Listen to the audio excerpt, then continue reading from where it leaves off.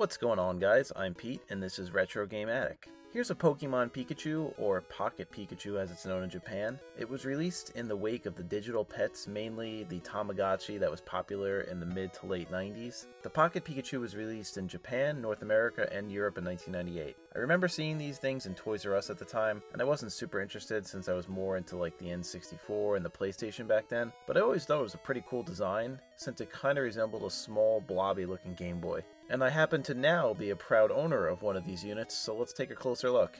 It's much smaller than the original Game Boy, but it does have a tiny D-pad, B and A buttons, start and select buttons, and a reset button that is recessed a little bit into the casing. The buttons are kind of spongy as one would expect, and they are particularly tiny for my adult hands, but I could still get it to work. It has a small LCD display and a cool little clip integrated into the back of the unit.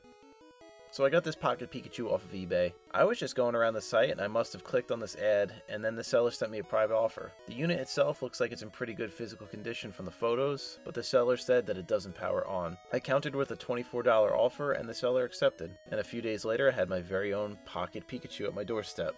I always like to just clean off the unit for good measure before I start working on it. I spray a little bit of Mrs. Meyer's on a paper towel and then wipe the unit down. I'm barely in the shot here, so you're gonna have to take my word for it. Alright, cool, looks good. The LCD screen is kind of recessed in here, so I'm going to take a Q-tip and wipe down the edges. And finally, I'm going to take a little bit of Goo Gone on a paper towel and wipe off that small little blue scratch on the front of the Pocket Pikachu. So now that it's pretty clean, I'm going to test the unit with a new battery. It takes a CR2032 button battery, so let's swap it out there. And wow, it actually works. The speaker does too. The buttons, though, are not very responsive, so I want to tear it down and clean it out, so hopefully they'll make better contact. So let's get going. I'll remove the 3 Phillips head screws holding the back half of the casing on, and I just want to be careful not to pull the back half off since there are wires soldered from the battery compartment to the motherboard. We can just let it hang while we keep going, though. So next, there are 4 screws holding the motherboard in place. I'm going to be very careful taking the pedometer assembly out. It's held in place with a screw and a very thin, easily losable wire, and that's connected to the bottom of it, so it can bounce up and down, simulating a walking motion. We'll flip the motherboard over and now you can see the face button contacts. I'm just going to take another Q-tip, soak it with 91% isopropyl alcohol and wipe down the button contacts. I'm also going to wipe down the bottom of the rubber button pads to remove any dust or residue. So from here we just reassemble in reverse order. I put the button pads back, we'll get the motherboard situated back in, and we'll screw those screws back in. Now this part was a little tricky getting the small plastic mount for the pedometer back in, but I eventually got it. And next we'll get the longer swivel pedometer part back in. I put the wire back in, bending left when it should bend right, so I'm going to fix that.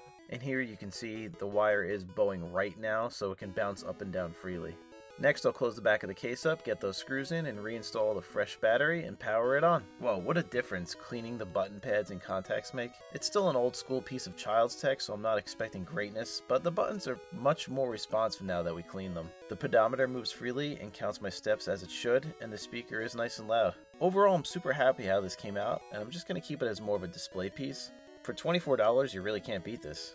A lot of these older gaming items are pretty robust, and a lot of the time it's just a matter of cleaning, realigning parts, or just tightening something up in there. What I'm getting at is sometimes if you want to save money and try a little new project, I would suggest looking for some broken or for parts or repair items on eBay or wherever. You are rolling the dice here and may actually buy something that's not fixable or not worth fixing, but sometimes you get lucky like this. So there it is, guys, one more Pocket Pikachu saved and it's put back in service. I want to thank you guys so much for watching Retro Game Attic. I'm having a great time trying to revive this small little channel and share my collection and overall retro gaming journey with you guys. I seriously appreciate each and every one of you, and thank you guys again. Later.